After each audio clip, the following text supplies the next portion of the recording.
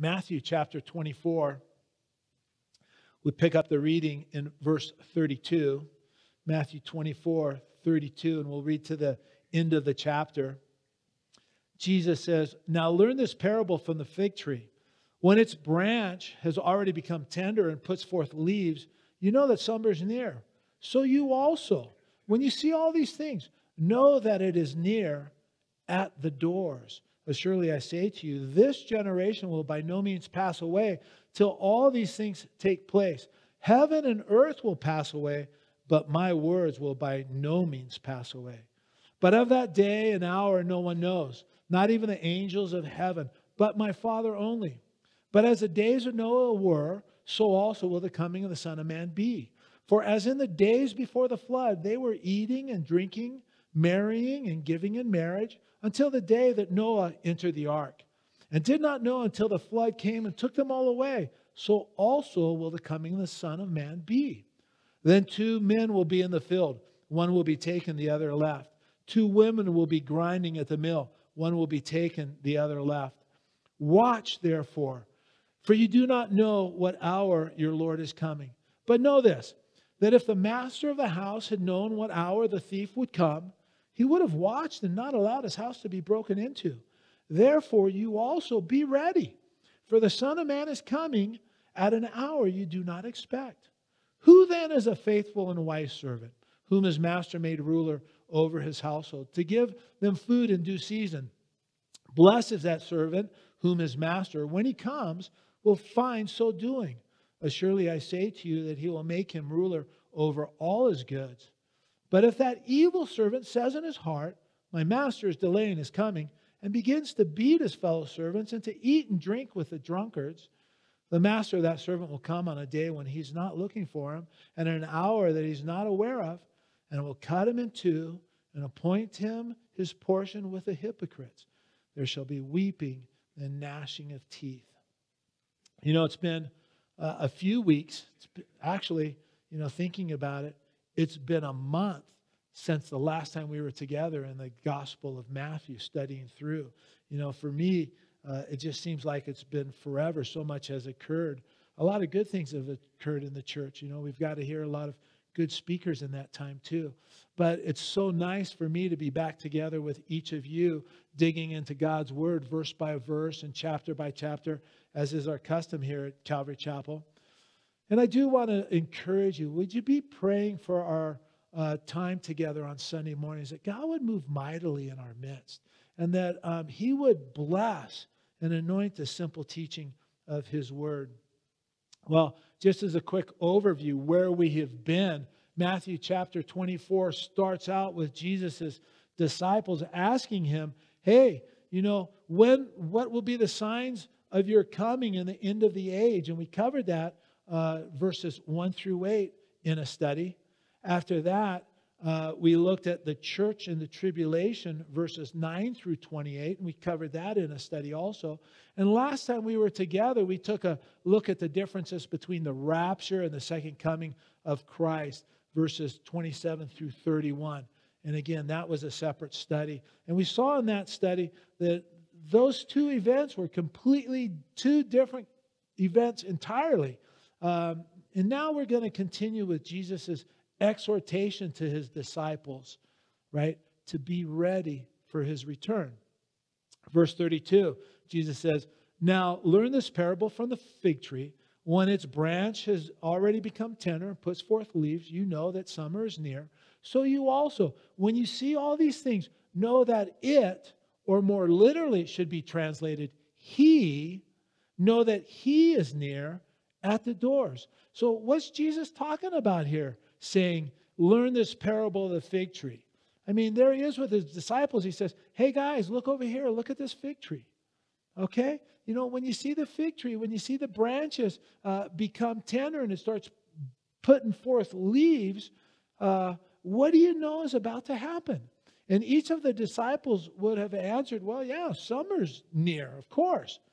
So I want to give you two views now on what verses 32 through 35 mean. The first view, Jesus tells them in verse 32, He says, now learn this parable from the fig tree. When its branches already become tender and puts forth its leaves, you know that summer's near. There's a view that would say, throughout the scriptures, the fig tree is used symbolically of the nation of Israel. You got Jeremiah 24, Hosea 9, Joel 1. And then many believe that Jesus is using the fig tree here as a type. He's using the fig tree here symbolically of the nation of Israel in these passages. You know, and what many scholars believe Jesus is saying here is that when you see life being breathed back into the fig tree, back into the nation of Israel, then you'll know that his return is near, even at the very door. So again, many scholars believe this is a reference to Israel becoming a nation. What Jesus is saying, in their view, is when you see the nation of Israel, when you see its branches becoming tender, again, when you see leaves come forth, then you'll know that the Lord's coming is near, even at the very door. Now, that happened, right? It's in our past, but it happened exactly as Ezekiel prophesied in Ezekiel 37. Ezekiel prophesied about 600 years before Jesus was born, exactly as Ezekiel prophesied, said it would happen. Israel became a nation. May 14, 1948, right? Do you know that liberal scholars used to mock that prophecy? They used to mock it. They're like, there's no way. It'll never happen. You know what? It's never happened before. There's never been a nation that's died out that has ever been reborn and reestablished as a nation again. It's impossible, right? But just as Ezekiel said in his vision of the dry bones, right? It happened to the nation of Israel. And many scholars believe what Jesus is saying here is when you see these things take place, you'll know. When you see the nation of Israel come about again, you'll know that his coming is near, even at the very door. And Jesus goes on to say, verse 37, "Surely I say to you, this generation will by no means pass away till all these things take place. Heaven and earth will pass away, but my words will by no means pass away." So what generation is Jesus talking about? Well, again, it appears that the generation that Jesus is talking about is that generation that witnesses the life being breathed back into the fig tree. That generation that's alive when Israel becomes a nation again. And that's the view of many biblical scholars. And for years, people took a generation to mean 40 years. So they say, hey, Israel became a nation in 1948. You add 40 years to that, subtract 7 for the tribulation. So 1980, 1981 is when the rapture of the church is going to happen. And you may recall back then, there was all kinds of literature during that time. 1981, 1982, 1984, 85, 87. You know, I remember back in 1988, there was a book titled 88 Reasons Why the Rapture Will Be in 1988. What do you think the author's sequel to that book was titled? It was 89 Reasons the Rapture Will Be in 1989. You know? So people, you know, they've set all kinds of dates when the Lord's going to return. And we're going to get into why we shouldn't do that in just a few minutes. But if you lean towards this interpretation that Jesus is referring to the generation that sees Israel become a nation again, and you want to do a little more study on your own, it's interesting to look at Genesis 15. Because in Genesis 15, we're told that a generation can be 100 years. He says in Genesis 15, you know, it tells us how Abraham was told by the Lord that his descendants would be in bondage in the land of Egypt for 400 years. And then in Genesis 15:16 says that in the 4th generation, they would return to the land. So biblically, a generation can be between 40 and 100 years. If you use 100 years as a generation, you have 1948 to 2048, right? The generation that's alive during those years is going to see the rapture of the church and the return of Jesus Christ. And Jesus said in verse 34, "Surely I say to you, This generation will by no means pass away till all these things take place. Okay? So that's one view. The second view, which is the view that I lean towards, it's a much simpler one. And, admittedly, it's probably a less popular one too. But Jesus said, now learn the parable from this fig tree. When the branch has already become tender and puts forth leaves, you know that summer is near. So you also, when you see all these things, well, see all what things?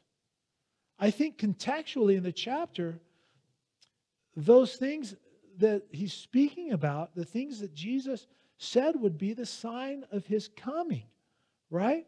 Widespread spiritual deception. We looked at it in verse 5. Wars and rumors of war. We looked at that in verse 6. And famines, pestilence, and earthquakes in various places mentioned in verse 7. So you also, when you see all these things, the things we've been studying about in this chapter, the things that we've agreed that are present in our world today, and not only present in our world today, but are increasing at a dramatic rate in frequency and intensity, just as Jesus said they would, preceding his coming, preceding his return. So you also, when you see all of these things, know that it is near at the doors. As surely I say to you, this generation that sees those things, will by no means pass away till all these things take place. It's the generations that see these things take place with increasing frequency and greater intensity. They're the generation that will not pass away. They're the ones that will see the rapture of the church and the return of Jesus Christ. Now, this is the way I see it, given the context of this chapter and the New Testament teaching of the imminent return of Jesus, that he can come at any time, that's the view that makes the most sense to me.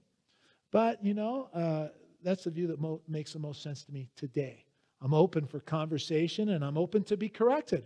But the fig tree may be used as a symbol of Israel, and this is the way I think it through. It may be used as a symbol of Israel, but to me, to think that that's what Jesus is talking about in this verse is a little bit of a stretch for me contextually. But here's the good news. Whichever interpretation you lean towards, it doesn't matter, I think. Either way, suffice it to say, we're living in interesting times. We're living in the last times, because either way, it's clear in my mind, we're the generation that Jesus is speaking of here. We're the generation that's seen Israel become a nation again. We're the generation that's witnessing an increase both in frequency and magnitude, off the charts in some cases, of the things that Jesus said would precede his coming. Jesus said, this generation, the generation that sees these things, regardless of the view that you lean towards in interpretation to these particular verses, this generation will no means pass away until all things take place. He continues, verse 35, heaven and earth will pass away, but my words will by no means pass away. If the Lord says it's going to happen, then it's going to happen. If the Lord says that he's going to return for his people, for his bride, for his church, well, guess what? It's going to happen. It's a surety. You can take it to the bank. You can count on it happening exactly as Jesus says it's going to happen. His return is in our future, and I believe it's in our near future. 1948, it was a significant date. You might want to write it in your Bible, May 14, 1948. But it's also very interesting as you continue to watch the events of the things that are happening in Israel. In June 1967, something very significant happened. Right? Anyone know what happened in June 1967? What? No. Yeah, it was the 6-day war. It was a 6-day war, right, when Israel took Jerusalem back. Right? Little Israel being attacked by Egypt, Jordan, and Syria all at once. And Israel took these three huge nations on. And as you study the Six-Day War, you realize it really is. Man, it was a David and Goliath, modern day David and Goliath story. There was no way little Israel was going to be able to repel these three huge nations had not God intervened. And not only did they repel the attack, right, taking on these three nations, but they also took control of part of the enemy's territory. They took control of the Gaza Strip down near Egypt, down there in the southwest. They took the West Bank. And, the West Bank, you've heard so much about the West Bank in the past. The West Bank is important because it included Jerusalem. That was very significant. And then they also took the Golan Heights, which is also very strategic territory for the nation of Israel. The Golan Heights are up there in the north near Syria. But what's so significant about what took place in 1967 is found in Luke 21:24. Jesus said, Jerusalem will be trampled by Gentiles until the times of the Gentiles are fulfilled. That's why 1967 is such a historic year for what took place, because up until 1967, the Gentiles possessed Jerusalem. And in 1967, Israel took Jerusalem back. It's very significant. Jesus said, Jerusalem will be trampled by Gentiles until the times of the Gentiles are fulfilled. Right? We're presently living in the times of the Gentiles. We're presently living in a time where God is sending out messengers, into the highways, into the byways, and whosoever is willing can come. Everyone and anyone who's willing to come can come to the marriage supper of the Lamb. But there's a coming day when the fullness of the Gentiles will come in. At that time, the church will be raptured up into heaven, and that will trigger the 7-year period known as the tribulation, right? Where God is going to deal specifically with the nation of Israel, but also He's going to pour out His wrath on a Christ-rejecting world. Well, hey, Gare, didn't you just say that in 1967 Jerusalem was no longer trampled under the foot of the Gentiles? Didn't you say that? Doesn't that mean that the fullness of the Gentiles came in 1967? The answer is, in a sense, yes. That is what happened. And it's very possible that the Lord could have come back in 1967. How many are happy that the Lord didn't come back in 1967? I got saved in 79, so I'm quite happy. And you know what? It seems like right now we're just presently in this overtime period, this extra time. Things are winding down, right? But the Lord is long-suffering. 2 Peter 3:9 says, the Lord is not slack concerning His promises, as some count slackness, but is long-suffering towards us, not willing that any should perish, but that all should come to repentance. So what we see is the Lord could have come back in 1967, but it seems like things are continuing in this overtime period. The Lord allowing those final people to be saved and to be brought into the family of God. And that's what it seems to be going on today. Now, it seems that way because prophetically speaking, right, there's nothing left to be fulfilled on God's prophetic calendar before the rapture of the church can happen. Everything is all the boxes are checked on that prophetic calendar. The rapture of the church is the next event on the prophetic calendar. 1967 is a very significant date. And this parable that we're looking at is a very significant parable. Jesus said, when you see life being breathed back into Israel, when you see all these things take place that I've mentioned with increasing frequency and magnitude, they're like birth pains, then you should know that my coming is near, even at the door. The generation that witnesses these things will by no means pass away till all these things take place. And it's verse 36, he says, but no one knows the hour, no one knows that day, but of that day, I'll get it straight, of that day and hour no one knows, not even the angels of heaven, but my Father only. I don't know why, especially in light of this verse, I don't know why. It's amazing to me just how many people want to set a date for the Lord's return. So many people want to set that date. And when you challenge them on this scripture, what do you think? You challenge them on that date with this scripture. What do you think they say? Well, the first thing that comes out of their mouth is something like, yeah, but. It cracks me up. And then they go on to give you some ridiculous explanation why Jesus' words that you see here, they don't really mean what you think they mean. And they'll tell you how their research, and their access to the facts has led them to know the exact day. And if you question them regarding their conclusions, somehow you're in jeopardy of losing your salvation. It's just amazing to me how often men set dates. And I've talked to a lot of people who have told me, in conversation that they know when the Lord's coming back.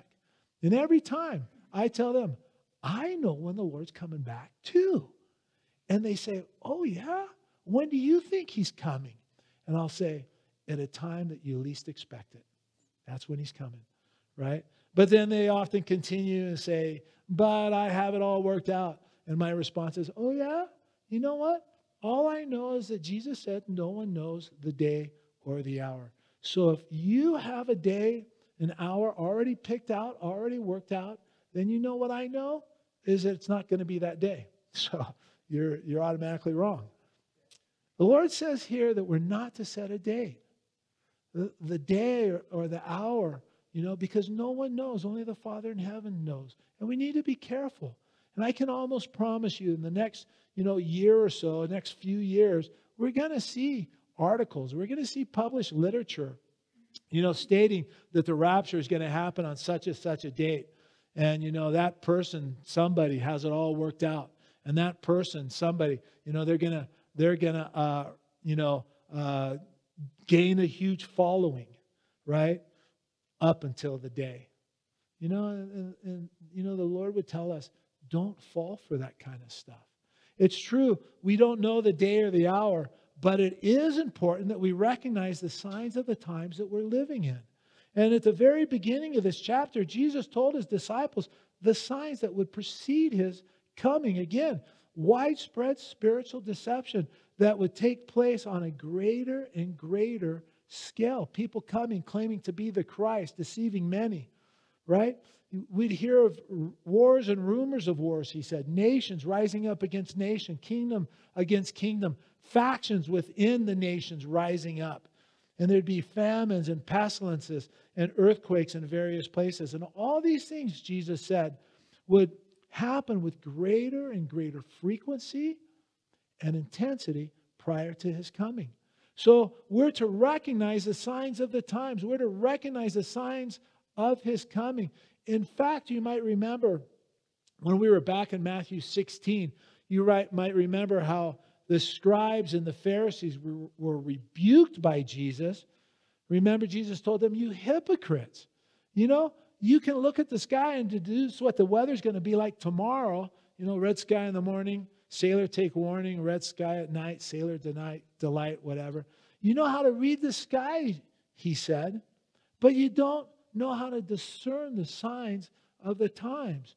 So, Lord, help us to realize the days that we're living in, the signs of the times happening all around us. It's just incredible to me how if you're watching news or you're paying attention to your news feeds, that it's just like reading Matthew 24. Well, verse 36, Jesus says, but of that day and hour no one knows, not even the angels of heaven, but my Father only. It's interesting.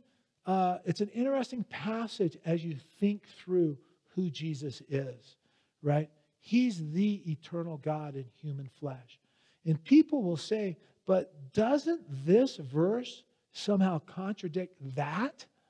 Right? I mean, if Jesus is God, isn't he all-knowing?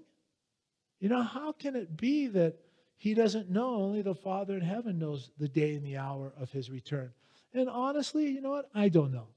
I don't pretend to have all the answers. I don't pretend to know the mind of God. If he was small enough for me to understand. He wouldn't be big enough for me to worship. He wouldn't be big enough to help me in my time of need. But I think the simple answer is somehow in his sovereignty, he's chosen not to know that day or the hour and just to leave that up to the Father.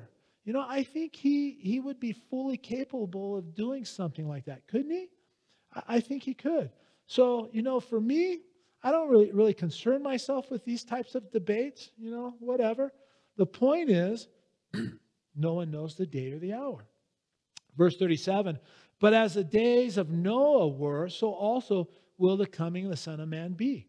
Well, what were the days of Noah like, right? This verse should instantly take you back to Genesis chapter 6. In fact, keep your finger here in Matthew 24 and turn with me back to Genesis 6. We're not going to spend a lot of time on this morning, but we're going to take just a few minutes to look at what it was like in Noah's day. Genesis 6, verse 1. Now it came to pass when men began to multiply on the face of the earth, is what it says. So the first thing we notice about the days of Noah was it was a time when men began to multiply on the face of the earth.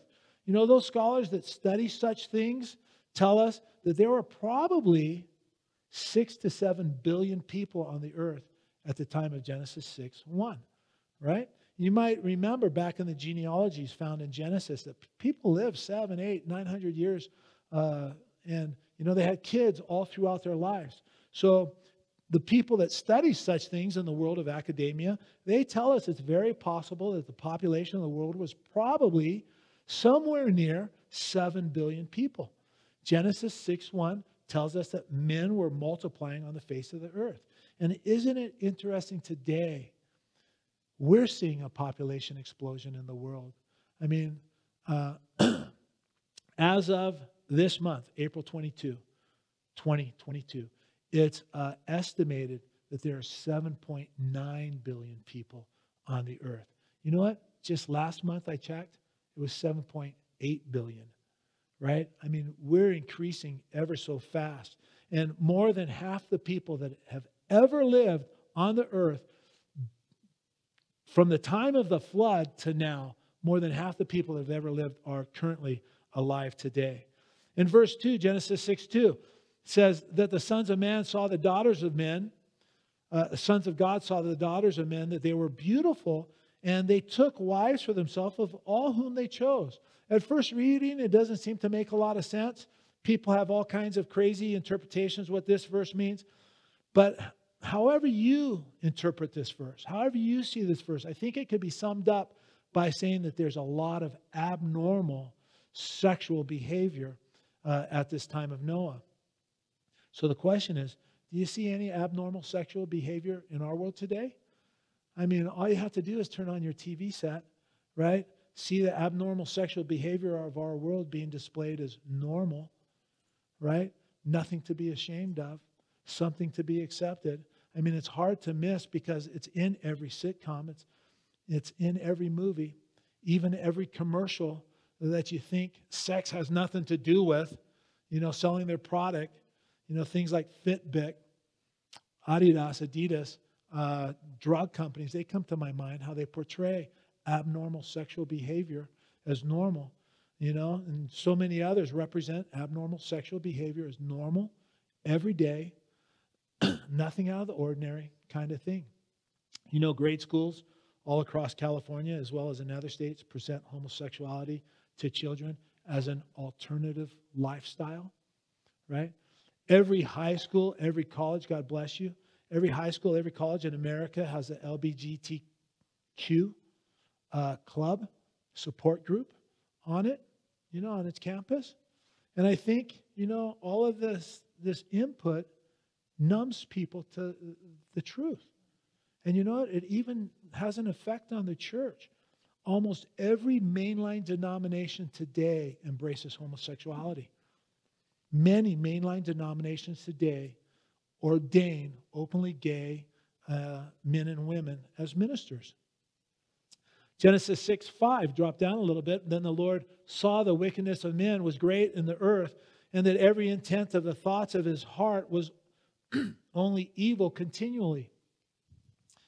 And the Lord was sorry he had made men on the earth, and he was grieved in his heart. Excuse me.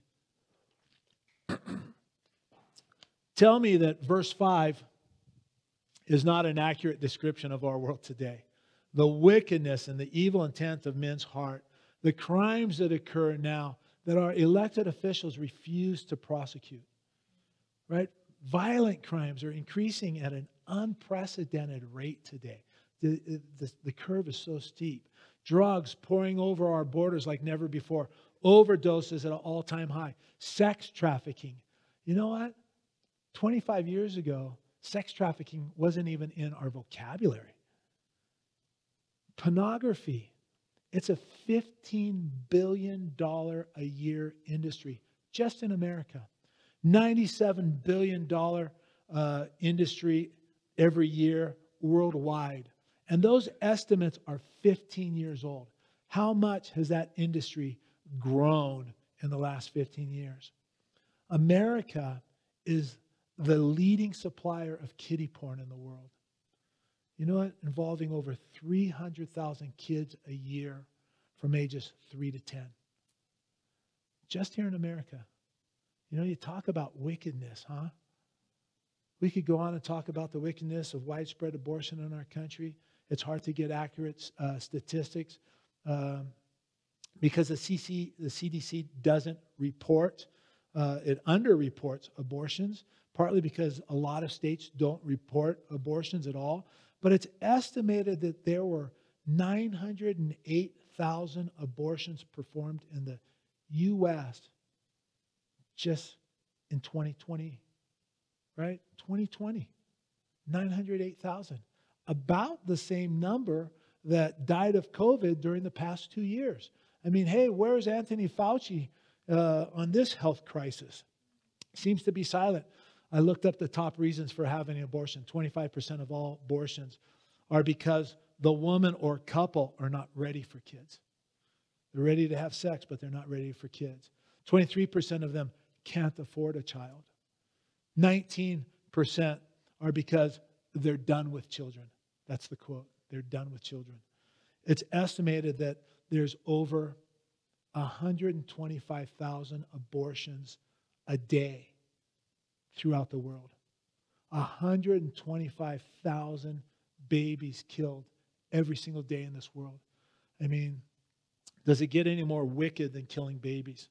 Genesis 6, 5 and 6 says that God saw the wickedness of men and evil intents of the hearts of men, their hearts being evil continually. I think that's an accurate description of the times we're living in, and it grieves the Lord.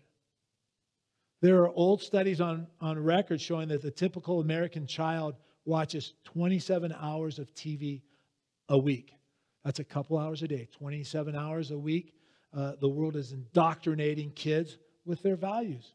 The average kid spends 900 hours a year in school, but watches 1,400 hours of TV a year. How crazy is that? Between the ages of 3 to 12, the average child will witness 8,000 murders and 100,000 acts of violence.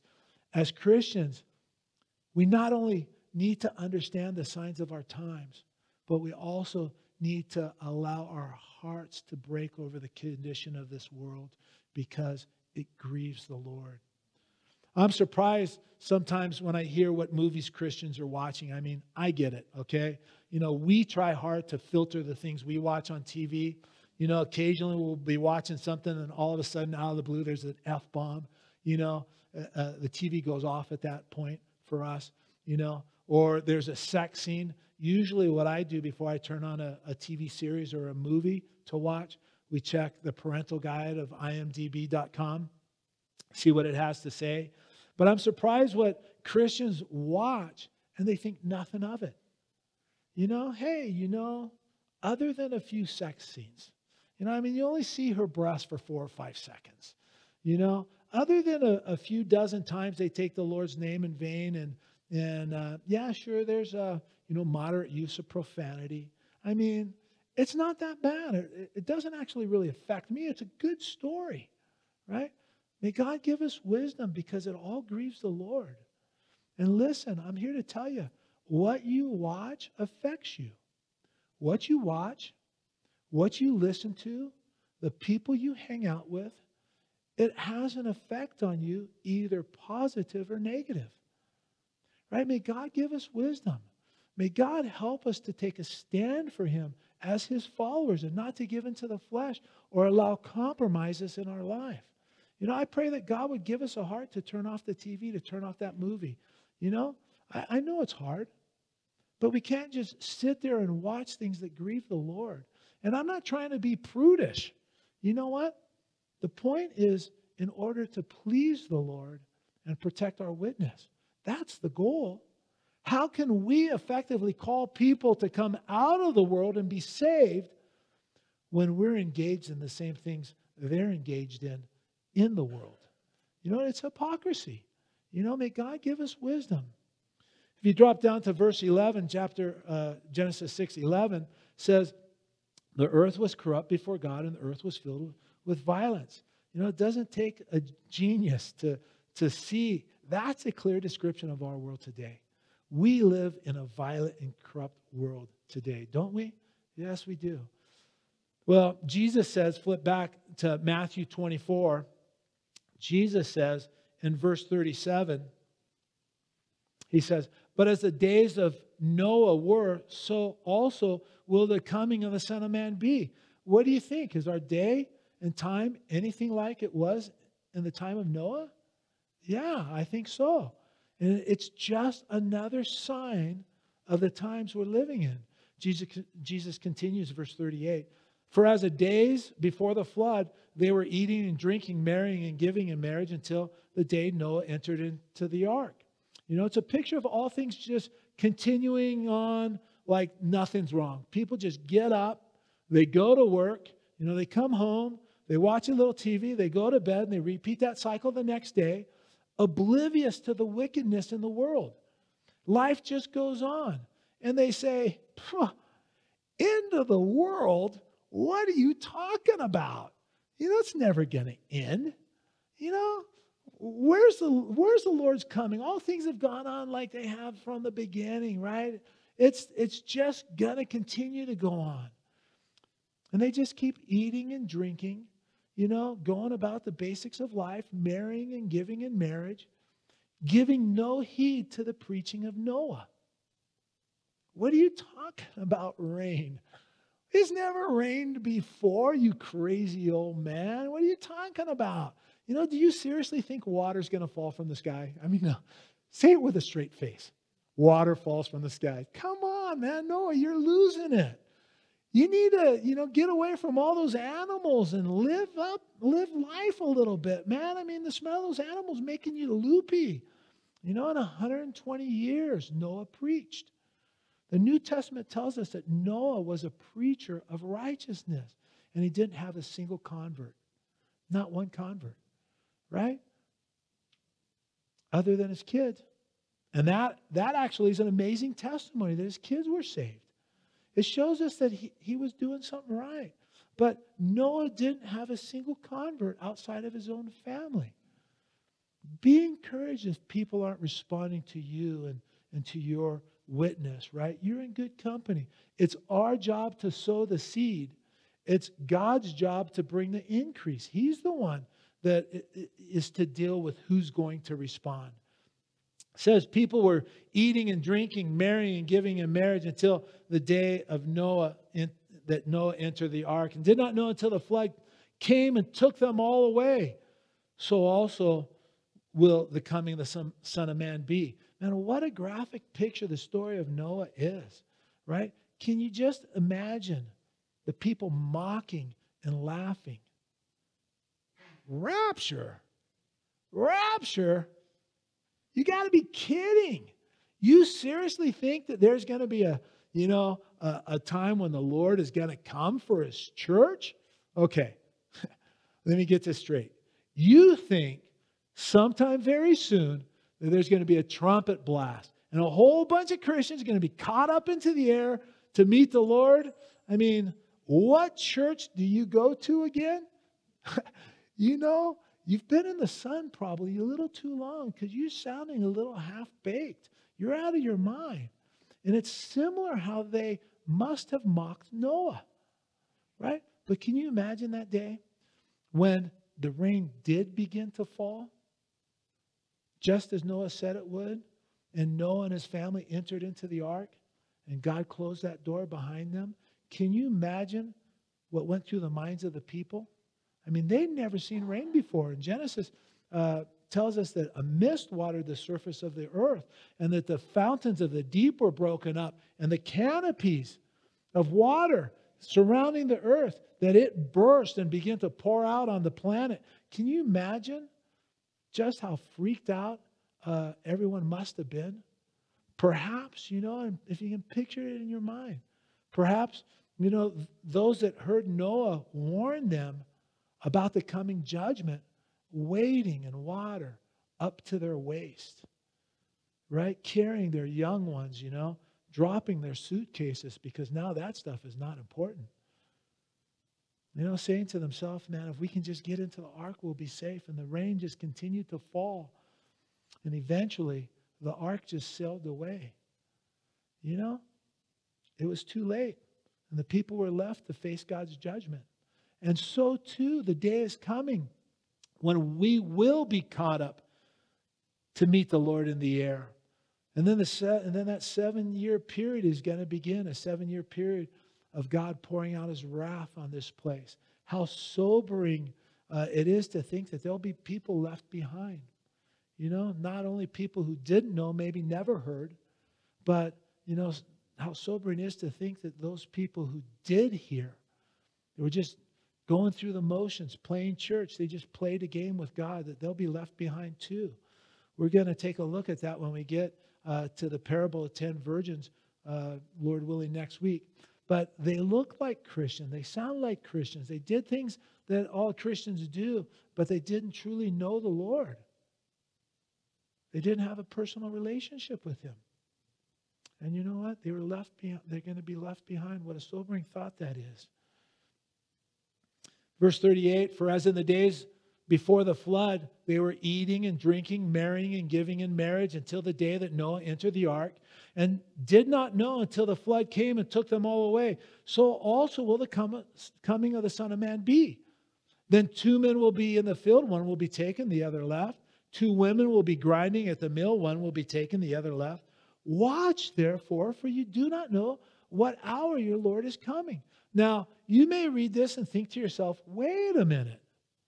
The flood came and took them all away. This is talking about judgment. And many people do read this and say, this isn't talking about the rapture. This passage doesn't have anything to do with the rapture. This passage is talking about the second coming, right? This is talking about when God's wrath comes and sweeps all the people away.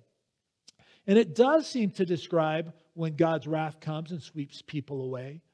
But the reason I believe it's talking about the rapture is, and you might want to underline in verse 39, and took them all away. And then underline in verse 40 and 41, the word taken, right? One will be taken, the other left. And again at the mill, one will be taken and the other left. There's 2 different Greek words used here. The Greek word in verse 36 is airo, A-I-R-O, long O, airo. And it literally means to pick something up and carry it away, right? But then, isn't it interesting? The Lord uses a completely different word in verse 40 and 41. In those verses, he uses the word paralambano, P-A-R-A, para, L-A-M-B-N-A-N-O, paralambano, right? And when you look at the other places in the New Testament that word paralambano is used, guess what you find? Matthew 1:20, you find the angel telling Joseph, right? Do not be afraid to take paralambano to you. Do not be afraid to take to you Mary, your wife, right? It's used in the case that Joseph taking a bride to himself. It's used again when Jesus took Peter, James, and John up on the Mount of Transfiguration. When Jesus took them up and they saw him in all his glory. The word paralambano is used there too. Isn't that interesting? And again, when Jesus was speaking about the coming for his church, John 14, 1 through 4, Jesus said, and you know these verses, let not your heart be troubled. You believe in God, believe also in me. In my Father's house are many mansions. If it were not so, I would have told you. I go to prepare a place for you, and if I go and prepare a place for you, I will come again and take, or as it's translated in our Bible, receive you to myself. That's our word, paralambano, take or receive you to myself, that where I am, you may be also where I am, there you may be also. 3 times it's used. Once of a bride, once of being taken up into his glory, and the 3rd time when Jesus returns for his church. I think Jesus very clearly uses this words in verse 40, 41 because he is speaking of the rapture. Then 2 men will be in the field. One will be taken, the other left. 2 women will be grinding at the mill. One will be taken, the other left. Watch, therefore, for you do not know what hour your Lord is coming. But know this, that if the master of the house had known what hour the thief would come, he would have watched and not allowed his house to be broken into. Therefore, you also be ready, for the Son of Man is coming in an hour you do not expect. Jesus says very clearly, we're to watch. We're to be ready. We're to live our lives in such a manner that you're ready for his coming. And the way you do that is by watching. Paul writes repeatedly to the churches that we're to be eagerly looking for Jesus, eagerly anticipating his coming. John said in the book of Revelation, Revelation 22:17, the Spirit and the bride say, come. Right? Our hearts are to be yearning. Come, Lord Jesus. I'm so ready for you to come. You know, it's easy to get caught up in thinking, the Lord's not going to come, at least not anytime in the near future. Right? It's easy to lose sight of the fact that the Lord is going to come. And I believe with all my heart that the desire of the Lord is for us to live every single day with an anticipation that he could come today. Personally, I'm seeking to live my life that way. Hey, am I successful at it at all times? No, I'm not. But you know what? I want to live every day thinking, Lord, you could come today. You know what? I want my life to count for you for eternity's sake today, Lord. Use me. If tomorrow was the last day you had to live for the Lord, how would you live it? You know what? I don't know about you, but I want to go all out for the Lord. Crystal and Annette and I were talking about this very thing earlier this morning. I just want to, I want to be burned out in a good way for Jesus Christ, man. I do. Paul encouraged us through his life, saying we too should press on for that which the Lord had laid hold of us. And the language is that language, used of an athlete training, striving to reach his goal, to reach a maximum level of performance within the competition.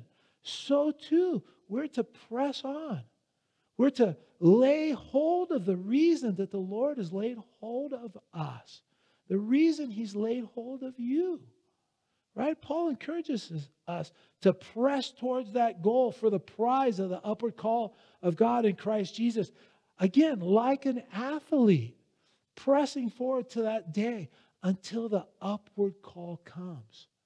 And that's how we're to live our life. You know what? What an advantage it is for us to understand the days we're living in. I mean, it's like hiking up a mountain. I like hiking. I'm a little out of shape. Tina, she hikes really fast too. You ladies have ruined Tina. It was bad enough before, but now she's gotten with you guys doing these monstrous hikes, man. But, it's like hiking. You're hiking up a hill, you don't really know where the top is, right? And you can be just around the corner from the top, but, you're just so fatigued. You're so exhausted. You know what? I can't do it. I can't keep going. I got to take a break. And it's just so frustrating when you go around the next corner and you see the top was right there and you were just that close. You know what? It's just so frustrating. And the point is that it's a great advantage for us to know the hill we're hiking on. You know what? It's a mental advantage over anyone else you may be hiking with if you know the hill you're hiking on, because you know how far you have to go to the top, right? And I can make it. And it's the same thing in our walks with the Lord, right? It's like an uphill climb in a sense. As you keep pressing on and pressing on, you can get to the point where you think, man, I just can't do it. I can't go anymore. I can't give anymore. I got to take a break. But as you realize the times you're living in, as you realize how close we are, man, it encourages us and it strengthens us. You know what? And we determine in ourselves, I can do it. You know what? The top, the goal is just up ahead. I can keep going. I can keep pushing because I know the Lord is coming soon. So we got to press on. We can't give up. Live your life in such a way that you're ready for the coming of the Son of Man. For he is coming at an hour when you do not expect him. Verse 45, who then is the faithful and wise servant, whom his master made ruler over his household to give them food in due season? Blessed is that servant whom his master, when he comes, will find so doing. Surely I say to you that he will make him ruler over all his goods. But if that evil servant says in his heart, my master is delaying his coming, and begins to beat his fellow servants and to eat and drink with the drunkards, the master of that servant will come on a day when he's not looking for him, at an hour he's not aware of, and will cut him in two and appoint him his portion with the hypocrites. There shall be weeping and gnashing of teeth. We see here that the evil servant is the one who says, my master's delaying his coming. The Lord's not coming. I got time. You know what? I got plenty of time. It's not like I'm going to have to give an account for my life to the Lord anytime soon. And this particular servant in the parable, looking at his behavior in his end, it would appear that maybe he was not a believer. At least he was not a serious follower of the Lord. The Greek word there, it's very interesting to me. The Greek word there in verse 38, translated evil, carries with it the idea of fruit that was once ripe, but then began to rot. It became rotten, right? And it's interesting to me, because of the attitude that the master was delaying his coming, it made that servant vulnerable to bad behavior. He began to beat his fellow servants. He began to eat and drink with the drunkards. In other words, he got caught up in a carnal lifestyle, right? And it's all because he said in his heart, my master is delaying his coming. How important is it that we have an awareness in our hearts and in our mind that the Lord could come at any time? We need to understand that if we believe that the Lord is delaying his coming, man, it's going to lead to one type of lifestyle. But the converse is also true. If we believe that the Lord could come at any time, that mindset will lead to a lifestyle of purity. Right? I believe a lifestyle of purity is a result of believing that the Lord could return for his church at any moment. John said, 1 John 3:3, everyone who has this hope purifies himself just as he is pure. I think there's a tremendous purity that results in living a life that expects the Lord to come at any moment. Am I ready? Right? Am I right? Am I ready for his return? That consciousness creates purity in our lives. God, help me to live that way every day. That's the way I want to live my life. Living for Jesus with every breath that I breathe, with every beat of my heart, serving Him while I'm eagerly waiting His soon return, serving Him in an evil and corrupt world, serving Him unapologetically, taking a stand for Him. That's the way I want to live my life. God, help us to live that way. We also see that the faithful, wise, and blessed servant is the servant that when his master came, finds him faithfully doing the things that his master gave him to do until the day of his return. He was about the business he was supposed to be about, right? How we need to be about the business the Lord has entrusted to us, right? You've heard it said, and I believe it's very true, the church is like a football game. 22 people down on the field and 100,000 spectators. There's very few people doing all the work, you know? And while there's a whole lot of people in the stands saying, yay, go team, I'm rooting for you. You know, they're cheering for their team, but they're not involved in the game. You know, the thing that keeps me going is the people that are hungering for the word, people that are eager to serve, looking for opportunities to serve, because that's what it's all about. The pastor teacher is given to the church for the equipping of the saints that they might be engaged in the work of the ministry. And Paul continues there in Ephesians 4, saying that when every member is doing the work the Lord has for them, then the body is going to grow. Do you want to see our church grow? Do you want to see growth in this church, in this body? You know, get involved in serving in some capacity. Man, it's so exciting when every member of the body is engaged, doing the work that the Lord wants them to be doing. You know, when that's the case, the body is naturally going to grow. The blessed servant is the one who is doing what the master gave him to do. Verse 47 is, surely I say, Jesus, surely I say to you, that he will make him ruler over all his goods. The servant had this little job to do. All he had to do was just give out the food to the other servants. And when the master came, he was found doing what the master gave him to do, what the master entrusted him with. And what happened? The master made him ruler over much. And we're going to read when we get to Matthew 25:23 that the master says, well done, good and faithful servant. You've been faithful over a few things. I will make you ruler over many things. Enter into the joy of the Lord. Man, that's what I want to hear. It's so important to be faithful with the little things that the Lord has given you. Just to be faithful in those things. Whatever that area is that the Lord has shown you as your ministry, it's so important to be faithful in that area and to give it all you have. Right? Not giving up or quitting, you know, but willing to be spent in those things that the Lord has entrusted to you. You see it all throughout Scripture. Men who were faithful in the small things, God uses mightily in greater and greater things. Stephen, he was a faithful deacon, and the Lord used him to just bring a mighty testimony to the leaders of the nation of Israel. He was a mighty man of God. You know, Philip, he too was faithful as a deacon. Whatever needed to be done, waiting on tables, don't care, I'm going to do it. Right? Whatever needs to be done, whatever it takes. And God used him mightily. Revival breaks out under the ministry of Philip. Time and time again, we see it as people are faithful in the small things.